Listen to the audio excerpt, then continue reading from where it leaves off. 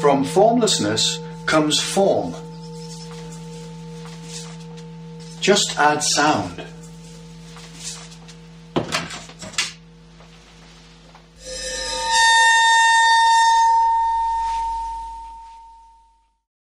The Cymascope is a new type of scientific instrument that makes sound visible.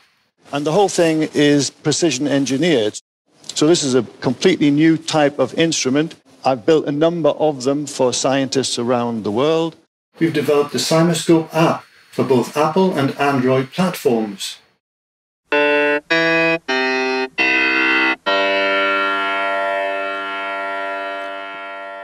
What you notice in the Cymascope app is that when you play any of the notes in 440 tuning and then you switch to 432 tuning and you do a comparison, the pitch which is the least stable in the cymatic patterns is 440. The number 432 hertz divides beautifully equally, way back to 1 hertz. So there's a neatness in the mathematics. 432 hertz is a really interesting subject.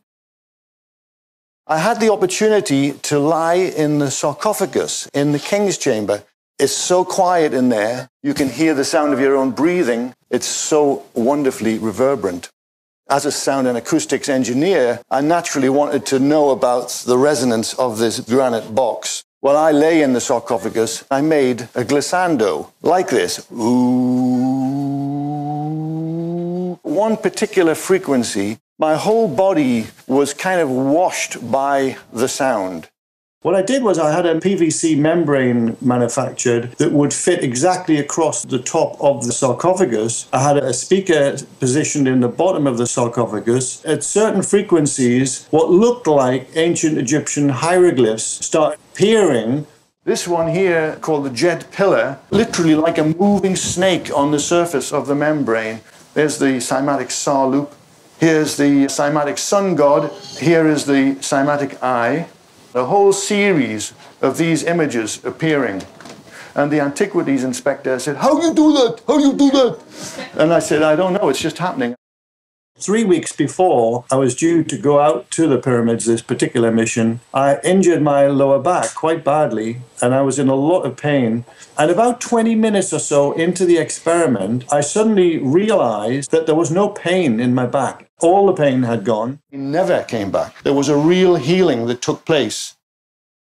There is a definite correlation between the iconography of these ancient cultures and the musical instruments which they had invented. When played his didgeridoo into my device, up on the membrane came, these are absolutely Aboriginal icons. The two other instruments were a Celtic horn. When he played that, what we got up on the membrane, we got Celtic knotwork. And then he had this amazing instrument, about 15 feet long, this Tibetan horn. And what came on the membrane was a beautiful Tibetan mandala. Let's imagine, zoom in on one water molecule in any part, you would find the same thing. You can literally see the pattern on the surface of the cell.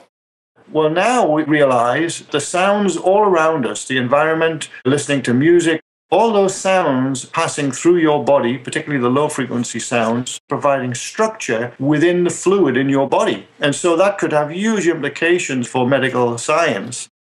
Amplify the song of that tumor cell, you're then sending them back. What would happen is the tumor would implode and would be literally destroyed.